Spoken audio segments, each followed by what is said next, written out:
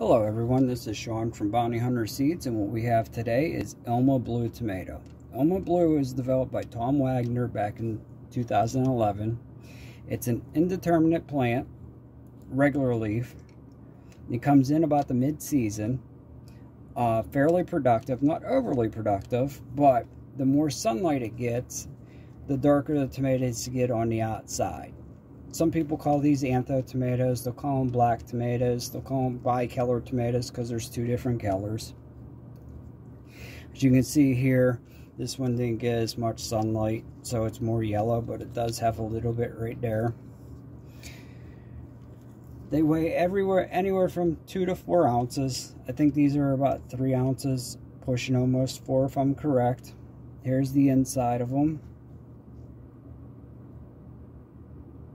Nice and full of seeds and the clear. Let's give it a try and tell you what the flavors are like.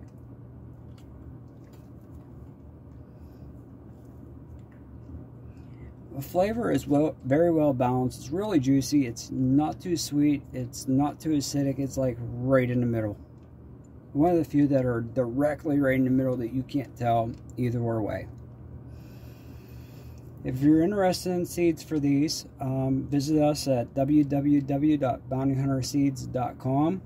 They'll be listed underneath bicolor tomatoes or well-known breeders, which you look up Tom Wagner, and that's where you'll find it. Or you can just look up Elma Blue and find it.